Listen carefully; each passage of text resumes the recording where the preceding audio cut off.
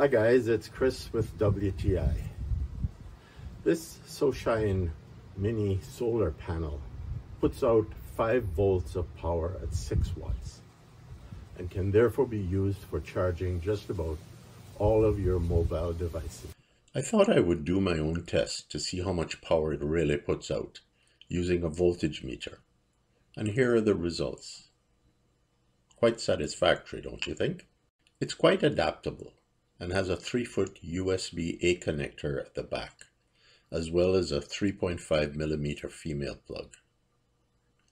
I use it to charge my cell phone, power packs for charging camera batteries, camping lanterns, you name it. I like that it's made of high-quality, rugged materials.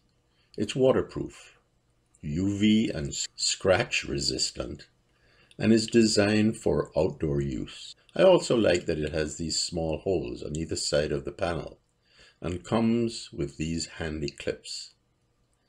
This allows you to hang the solar panel in the best angle to capture the sun.